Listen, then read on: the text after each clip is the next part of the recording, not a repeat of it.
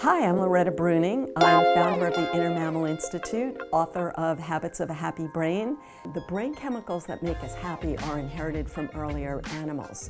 And when we understand what turns these chemicals on in the state of nature, it's so easy to understand what makes us happy and why we're not happy all the time. Why is love important in evolution? Natural selection built a brain that rewards you with a good feeling when you do something that's good for the survival of your genes. There's no free love in the state of nature. Animals have to work really hard for any reproductive opportunity that they get. And once they have babies, there's a very high death rate among their children. And so anything that promotes mating opportunity and survival of the young is what our brain rewards us for. I focus on what are called the happy chemicals: dopamine, serotonin, oxytocin, and endorphin. And these are the chemicals that make us feel good, which is distinct from the sex chemicals. When you understand the job that they do in the state of nature, you'll really see why. But I'm going to give you the mammal view. Dopamine is the chemical that makes you feel good when you find something that meets your needs. So I call it the I can get it feeling. So if I'm a monkey and I see fruit in the distance and I think I can get that fruit, then my dopamine turns on and that motivates me to go toward it. And the closer I get, the more dopamine I get. When I get that fruit, go for it, go for it, go for it, I feel good.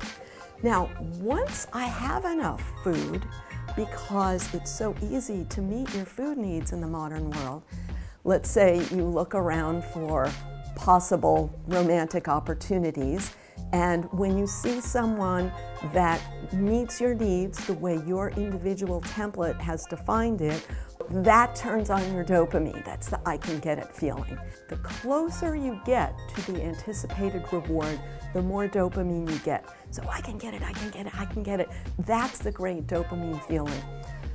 The problem, alas, let's say once the monkey gets that fruit in the distance, their dopamine stops.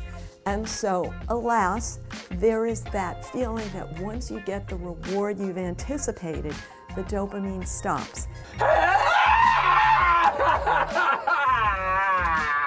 And that is rather frustrating in the romantic department.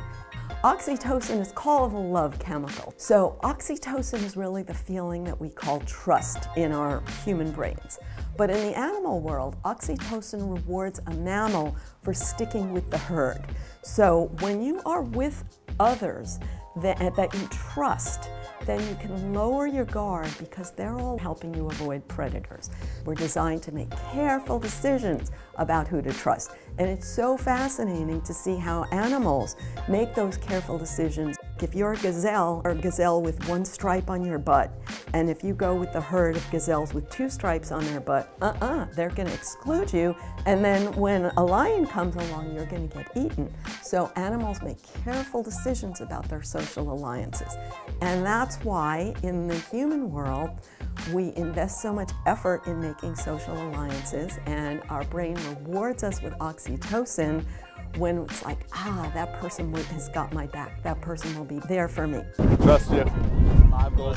So in the animal world, if you trust badly, you could be gone in a second. And that's why that don't trust makes such a huge circuit in your brain that people are so overly hypersensitive to anything that disappointed them in the past. So the next chemical is serotonin. This is the complicated one. What happens in the state of nature, in fact, is that if you compete effectively, then you have a little bit of a one-up feeling. And that promotes survival because that gives you the confidence to assert yourself. I love you, baby. To go for that next piece of fruit and to go for that next potential mating opportunity instead of fearing that the bigger baboon is going to bite you when you assert yourself. You feel good when you're in the one-up position because your brain releases a little bit of serotonin, but alas, that serotonin is metabolized in a few minutes. And so you look for a way to feel good again. How does this apply to love? Is that when you get the attention of a special someone who in your mind has higher status, then it's like, wow, that person likes me. So you're telling me there's a chance? Yeah! It's that feeling, I have confidence in my own survival skills. I can assert myself enough to meet my survival needs, and that feeling will soon be gone, so I need to stimulate it again and again. We can learn to love better, and I think the first thing is being honest with yourself about your own impulses. So a new way of looking at it is to accept that your brain is looking for rewards based on a pathway that you believe leads to rewards. Love feels good because it stimulates our happy chemicals. It gives us a lot of happy chemicals at once, but then the happy chemicals dip. We tend to blame our partner, but the more we understand our own brain, the more we can take responsibility for our own happy chemicals, stop blaming our partner, and just have a relationship that lasts and have support rather than conflict.